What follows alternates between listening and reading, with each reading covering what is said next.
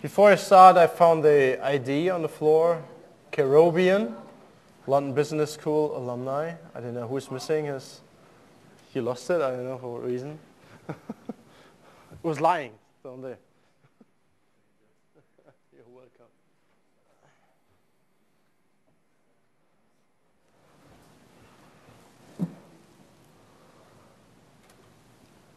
I mentioned in the introduction, this is one of my newer talks. I held it for the first time last week on Wednesday in Luxembourg. Who of you is concerned in any kind of way with derivatives pricing, derivatives analytics? Oh, not that many. But I guess in the end, the major topic can be applied to many, many other scenarios. But this derivatives analytics thing is something we are very active in. But this whole multivariate time series analytics part, which is mainly done or almost completely done in R, can be applied to many other scenarios as well. But I guess you will get the idea in the end what this combination might bring with regard to insights and risk management metrics, if you like. First I thought to delete all the about me things. In Luxembourg I've been giving the first talk. Here I've been giving so many talks I thought everybody would know me by now. But when I noticed before the break that we have many, many new people in here, and I was asked during the break what my background is, what we'll be doing, so it might make sense to say a few words about what I'm doing. So I'm founder and managing partner of the Python Quants Group. As the name suggests, we fully focus on Python for quant finance. These days, not only Python, but I would say rather an open source technology for quant finance. We're doing training, providing technology, and the major revenue pillar, if you like, is development and consulting work for financial companies like hedge funds, asset managers, banks, exchanges, index providers, and so forth. We offer a platform which allows data science in the browser. It's DataPark. If you Google that up or go to datapark.io, you can sign up for free. Our free trial accounts are unlimited. They are open as far as we can, or as long as we can afford that. So if you want to do Python in the browser without installing anything, you're not allowed to install it on your corporate machine, this might be a way to use Python and R rather efficiently. I've written a few books. I guess this is the most popular and successful one, Python for Finance. It's actually kind of written like a reference work. You find single chapters covering different topics like time series analysis, web stuff, or Excel integration, you name it. 605 pages, and to get all the codes on the Quant platform, you can immediately execute it. Times are gone where you need to use a CD or even have to type the code. Very easy, all Jupyter Notebook based, and pretty fun from my point of view. This is a little bit more involved, and here you see that we are indeed doing a little bit of derivatives analytics with Python. This doesn't explain Python at all. It only shows the math and finance and the Python code, but it doesn't explain why the Python code looks as it looks. But with the red one, you can understand what's going on here. This is a new one. I just finished it, and I've sent it out 1.5 weeks ago to the reviewers. It's about list of volatility and variance derivatives, so obviously quite product-oriented. It's an outgrowth of a project that we have done for Deutsche Börse Eurex, and as the name suggests, completely focuses on volatility and variance topics. Obviously, a Python-based guide. What else? For the curious, I will tweet later on the link to this presentation. I've listed here just for reference a few more things, and here is my Twitter account, DYGH. So if you want to have the slides, just follow me on DYGH, and you will get everything about events, talks, finance, whatever I think is interesting in what we are doing, actually. Hopefully enough about me. Now to multivariate vector autoregression with R. I have to say that in particular because the rest will be in Python. But before we start with R, I do the data processing and the data gathering in Python, a few imports here, and I will work with the Eurostoxx 50 and VStoxx data. You see volatility indices and stuff like that are what I like, what I've been working on for quite a while. But we will also use obviously a few R libraries like SU, XTS for time series, and VARs in particular. This might be the most specific package, if you like, for vector autoregression. Very powerful library. You don't find anything comparable in the Python world. I get public data, open data, as they call it these days, from the stocks.com website. I parse it here with, retrieve it and parse it with pandas. So nothing special about that, but this introductory example will only work with monthly data. Just shrink down the whole thing to get quite a small data set compared to what it was originally. So when we have a look at the data, and this might be anything else that is of interest to you, but this is the data from the stocks website with regard to the V stocks here. You see this kind of the main index, V2TX, and the sub-indices, which are used for different purposes. The first two are usually used to interpolate the main index, actually. But again, this is just an introductory example that I've chosen because I've been working with this data set quite a bit. Then the Eurostoxx data, quite standard. This might be more of a standard thing for the majority of you. The parsing here is a little bit more involved. You see a few more lines, but in the end it's the same thing. I use pandas to read the data, the file from the website, and parse it and get or end up with a data frame in the end. Same thing, few indices, major index is the second column here, SX5E. Nothing special about that, but I still want to reduce the whole thing to two columns only, that I end up with a data frame which only contains the two main indices I want to work with. In order to get the data into R, I now chose maybe not the most elegant way, but it's an easy one here for me. I write this data frame object as a CSV file to disk, which I can then read with R. So with a little bit of trickery, I could do this in the runtime here myself. I will show a few examples later on, but this, at least lines of code-wise, this is the most efficient way. If it's the most elegant, again, you can debate that. Just to get a glimpse of what we are talking about, above you see the VSTOXX index and below the Eurostoxx 50 index, and you see that the two time series are more or less highly negatively correlated. Whenever we see kind of a drop down in the index, you see the spike here at the end of, or the beginning of 2009, or end of 2008, you see the highest point here during the last big financial crisis, and a few others, smaller ones or medium ones if you like, in between. And this is the data. The monthly time series are correlated with minus 0.33. That's our data. Let us now come to vector autoregression. In principle, a var model is an n equation, n variable model in which each variable is explained by its own lagged values, the historical ones. For example, the 5 last values, if you like, or the 10 last values, plus the current and past values of the remaining n minus 1 variables.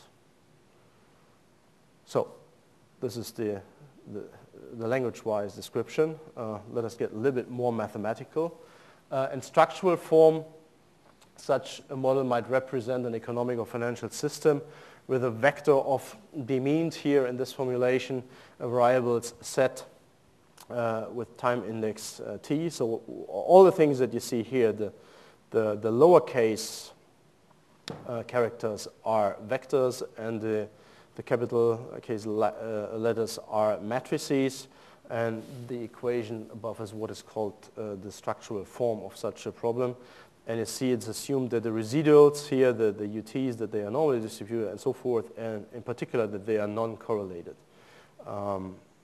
Pretty close to regular least squares regression, but there are a few things involved, especially the ones that you see in the last line here. But before, just a point, typically, you don't see it in structural form, you see it in that form here, where you have the set t's on the left-hand side, which you might be used to from other formulations. And the assumption is that, obviously I said it before, the normally distributed noise, so to say, has an expectation here of 0, and only we have a positive covariance matrix, or the diagonal, if you remember that, is positive for the special case. We have these noise terms on the same time point, actually, and 0 otherwise. So we don't have any correlation between the noise terms over time, only for the cross-section, if you like, of the data. That's more or less it, what I have with regard to the theory. When you have a look, this is kind of something I really like about the R world. There are 2 documents accompanying this library. The one is more or less kind of only a manual description, and the other one is kind of explaining not in every detail, but at least on a level that you can grasp what is going on in a theoretical fashion, what the library does. So you have this kind of technical document, and you have the one explaining the theory behind the things that are going on. I've never seen this on that level before in the Python world. In Python, you might be happy if you find a real PDF or whatsoever. Usually you only have your doc strings. So I really like that about the R world, actually. We can get better in Python as well. So you remember we have written the data on disk, and this is now the part where I read the data with R, actually. 2 lines of code suffice, and I have the data in my R runtime, and I can start working with it. And working with it is in principle pretty easy. This single line of code is just with 2 breaks, already generates this multivariate var model in R, and we start with the most simple one where we say, oh, this shouldn't say LH, this should be lag. We have 1 lag only, so we say only the last observation explains what is going on today. Only yesterday's prices are important for what is happening today and not what has been happening 7 days before that.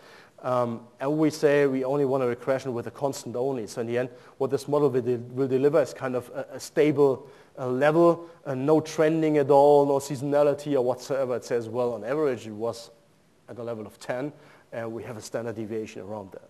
That's it. That's the most simple thing that you can do with this model. You can do many more complicated ones. I have these examples later on, but let us start with a simple one.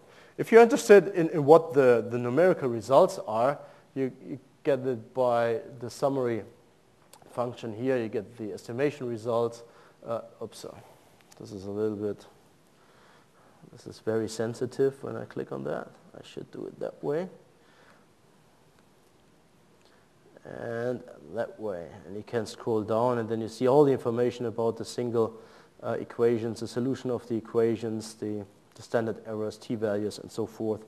Also about the estimated covariance matrix of residuals and the correlation matrix of the residuals. So you get quite a bit of information with regard to this, model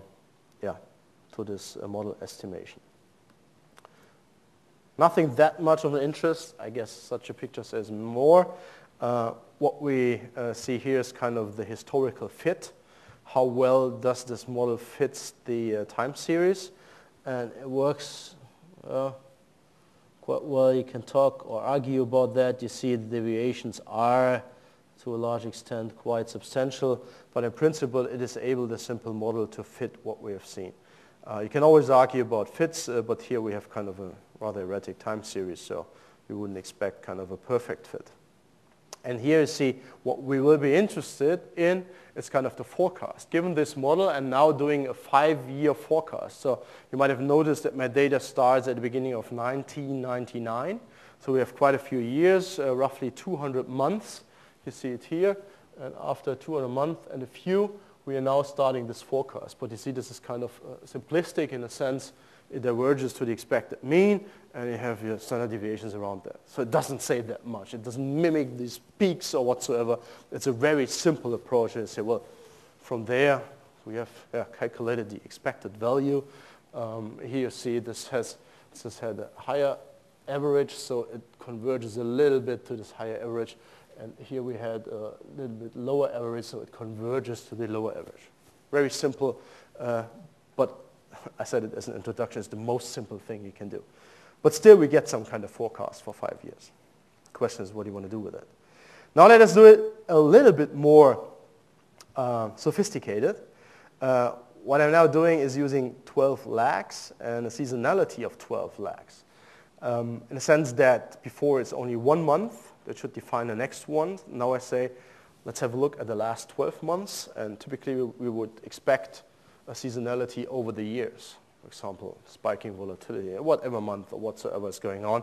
So 1 year might be something we can be working with, and we are not only working with the mean, but also with the trend. So if we take type equals both, we have a little bit more flexibility in a sense that we get slopes as well. So we get seasonality, slopes, and the level. So much more information, and 12 legs as well. This problem to solve involves a much larger matrix of values than we have seen before. So the fit gets a little bit better. You see here the deviations actually, but this looks almost similar. But let us see what happens here. This is the same thing just for the other time series. A little bit better fit. But now you see a complete difference in terms of the forecast actually. Now we have something like seasonality. You see we have over time we have kind of a peaked and with lower values our mean, and we have kind of the same thing for our standard deviation or confidence interval. It's not a standard deviation, it's the wrong word, I said it before. Here we have the confidence interval of 90%.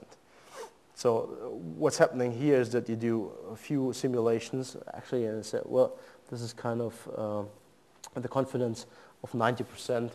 The evolution of the time series in the future should lie between the two red dashed lines, or pointed lines actually. And here you see as well, it's kind of is going down, coming up, you have this seasonality effect and the confidence interval around that. Looks a little bit more realistic.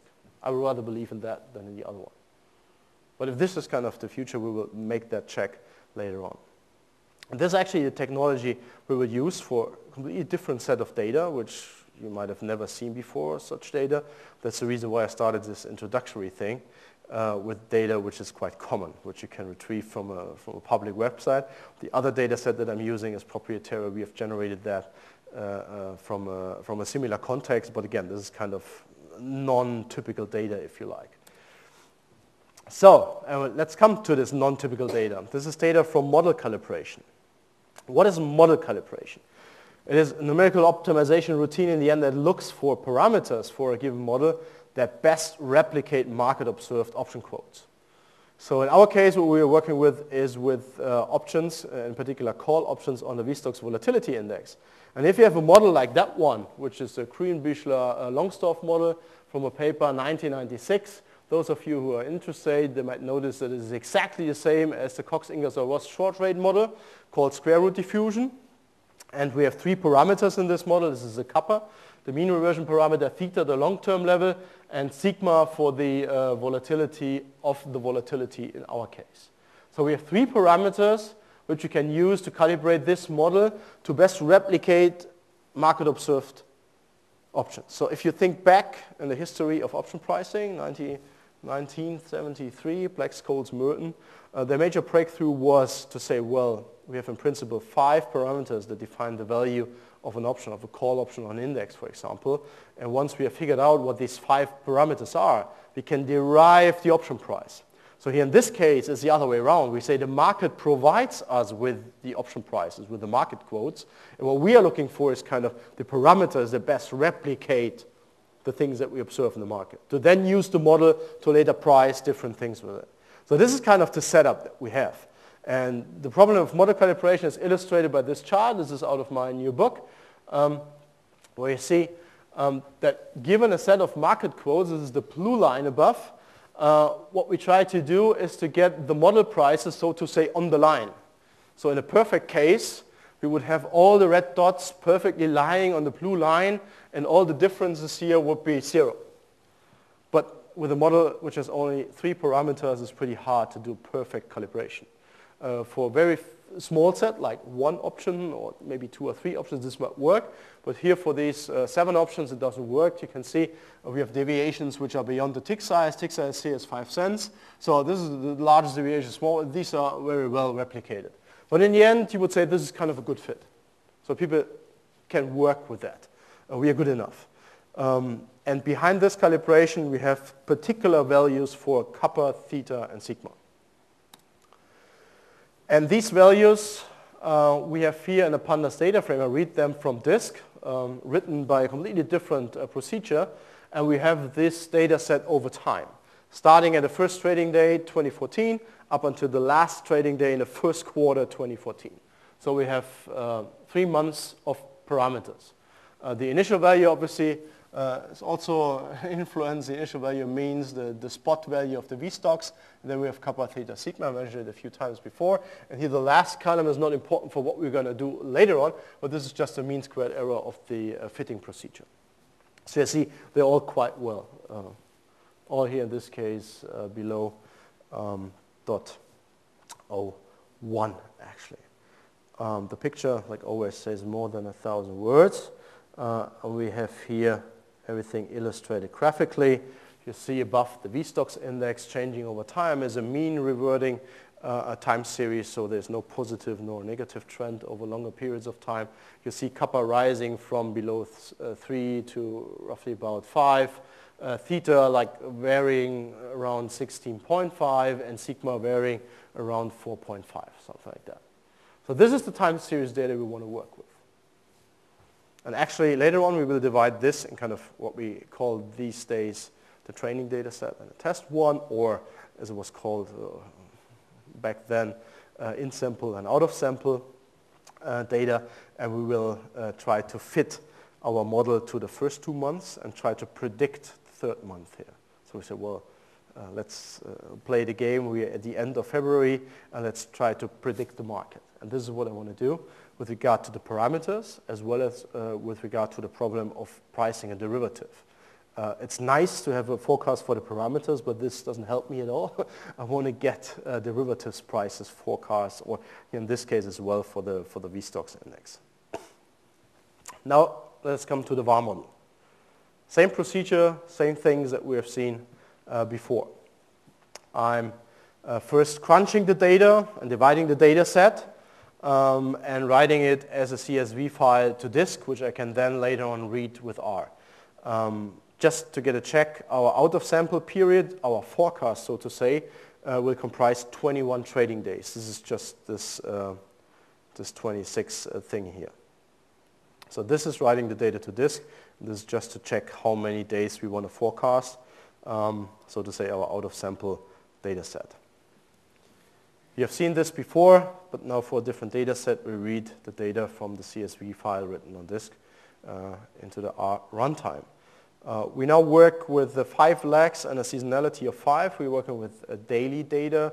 So what I'm saying here is kind of that the last 5 observations define what shall happen in the future, and that we have a seasonality of 5 days representing 1 week. 5 trading days, 1 week. You see the fits here, and the differences are quite low actually. See it's a little bit smaller data set, so you can better see what's happening here. But this is only for one thing, to illustrate what's going on. This is nothing of particular interest for us. We are more interested in how well this whole thing can predict the future and not how well it fits the past actually. But here you see now the forecast. The picture is quite a bit small. I scroll it down. What we do here is, and you see it, oops, where does it move? Where does this cursor actually comes from? There's one cursor over there. 21 trading days is what we want to predict, the number I mentioned before, with a confidence interval of 75%. And this is kind of what this whole thing spits out. So for our 4 time series sub-data sets, we get over our 21 trading days. So to the left, this is our in-sample data set, 2 months, January, February, and this is the out-of-sample data set. This is March 2014. You find this data, here just a lookup of the attributes of my prediction object in the forecast attribute stored. So what I'm doing here, and I mentioned before, I've chosen the way to write stuff as a CSV file to disk and to read it with R. There are other ways to do that, and this is R push and R pull. Now I'm going the way and I'm pulling data from the R runtime to the Python runtime without writing anything to disk. And in this case, I'm defining new data objects here, and I'm pulling these 4 data objects into the R runtime. And they have the same name, actually, in the end. You see it here initial values is supposed to be the kappas, the thetas, and the sigmas, actually. So we have 4 new data sets, and all the 4 data sets, they contain the mean forecast, the upper level, and the lower level. So we have 3 time series. You remember this blue one and the red one around that. This is just housekeeping, if you like. I'm defining for my 3 different data sets, expected lower, upper. I'm defining data frames, and I'm defining the starting point here that they come together, where we say this is the last observational point that we have. And now you see the importance of forecasts. So what you see here right now, I mean, the code to generate that is not that interesting. I explain what's happening here. The dashed lines are all our forecasts. Obviously, yellow, the upper one, blue, the expected, the mean one, and the red one, the lower one. And the solid lines, the blue ones, these are the real values. So this was the market. And the forecasts are based on information that we had up until the last, which in that case was 28th of February. So you see, at least at the end, this is, if you like, if you take this as a measure, this is the worst forecast. But here you see actually with our 75 confidence interval, the market has been lying really in our confidence interval, actually. And here as well, it has been a little bit lower in the beginning, but here actually is lying in our 75% confidence interval. So it doesn't look too bad, actually. But again, this is not our measure of success, because the parameters are nothing we're looking for. What we're interested in is kind of, well, maybe I should differentiate. For the first one, this might be interesting. If we say, if we are able to forecast the V-Stocks index, this is a worth in itself. This is a value in itself. But not the parameters. Kappa, theta, sigma, they're not kind of a value in itself that I can forecast them. What I want to do is kind of price or get a price forecast for my derivative instrument, given the history of the parameters and the initial value. So let us now introduce the machinery that we need, and this is our library, DX Analytics. You can Google that up. This is all open source. dx-analytics.com is the website. There is the link here. We find all the documentation, and this is the GitHub repo. And it's a library which allows you to do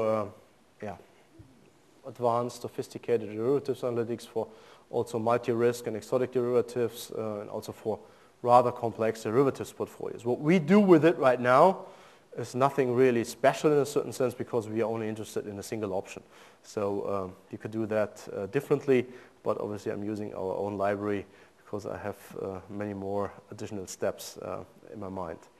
Actually, the library is characterized by 2 major things. The one is the global valuation approach, bringing back office analytics, which you might know from, the concept which you might know from XUA calculations, for example, with the non-redundant modeling of every risk factor and so forth, to front office analytics. So it's a really consistent, non-redundant modeling approach, all in all. And the other assumption is unlimited computing resources. I mean, this is just kind of a hypothetical thing. Obviously, compute resources are limited for everybody. But thinking 10 years back and thinking of smaller companies these days, I guess there are things that have been financially not feasible.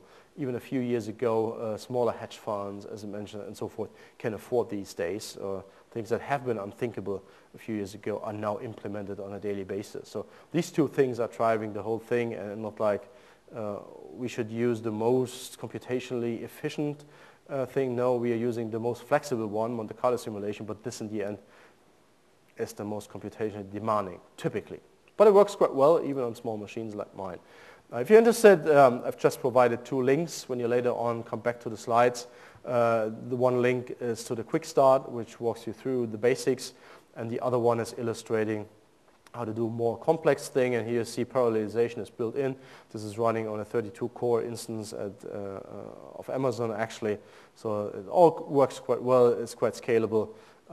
And I wouldn't say that it's a physics for the big banks out there, but for the medium-sized hedge funds, it works quite well, actually. Let us model the VSTOXX index with the library. A few imports, nothing interesting, and here you see that we define a market environment. The details are not that relevant, but be assured if you have a model which represents something like a volatility index, you need to provide a few assumptions, and mainly what you see here is that we provide the initial value, the kappa, the theta, all the things that we have seen before. We need the final day, the currency for that, and also the Monte Carlo parameters here, 50,000 path and a weekly discretization. All technical housekeeping, details are not that relevant. But in the end, once we have done the housekeeping, we can easily define a square root diffusion process, which we are talking about all the time, and simulate the VSTOXX index given our parameters. And here you see a picture representing the first 10 simulated paths of the 50,000 that we have generated. And you see it here, it starts at the beginning of January and it ends here in April actually. So the VSTOXX option, this is our object we are after in the end. We single out a single option, and in particular it's a call option with a strike of 19 and which has a majority of the 18th of April actually. The data set for the first quarter of the VSTOXX option I think contains 46,000 observations, so it's kind of a huge data set, and we single it down to a single time series over the 3 months actually. This one single option is what we are looking for, and if you visualize that, you see here the price, the market quote time series for our option. Again, it's a call, maturity in April, and has a strike of 19. So this is the price thing. And what we want to do later on is that we say, well, this is our history. We say this is in sample, and we want to forecast the third month. This is what the whole exercise is all about. To this end, to model the option, a few more things that we have to assume, but in the end it's more or less only the strike, the majority, and the payoff, and then we are done.